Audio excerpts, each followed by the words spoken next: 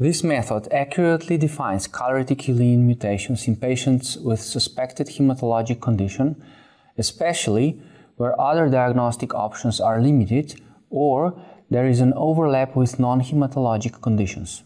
The main advantage of the high-resolution MEL technique is detecting the common somatic genetic variants in the hotspot region of the CALR reticulin gene at the acceptable limit of detection and affordable cost.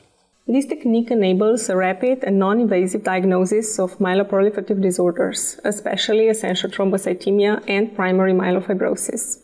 Currently, it has no effect on the choice of therapy in these patients. However, this may change in the future.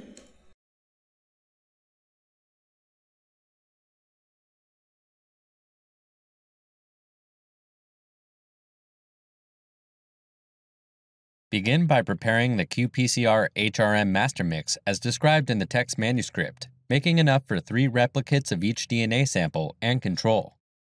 Mix the reaction contents by gently tapping and inverting the tube and vortexing for 2 to 3 seconds, then briefly spin the tube to collect the scattered droplets.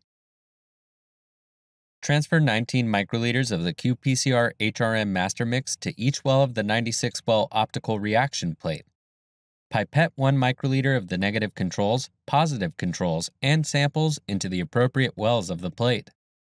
For the no template control, or NTC, add 1 microliter of sterile RNase and DNase-free water used for preparing the qPCR HRM master mix instead of DNA. Seal the reaction plate firmly with the optical adhesive film to prevent evaporation during the run. Then spin it.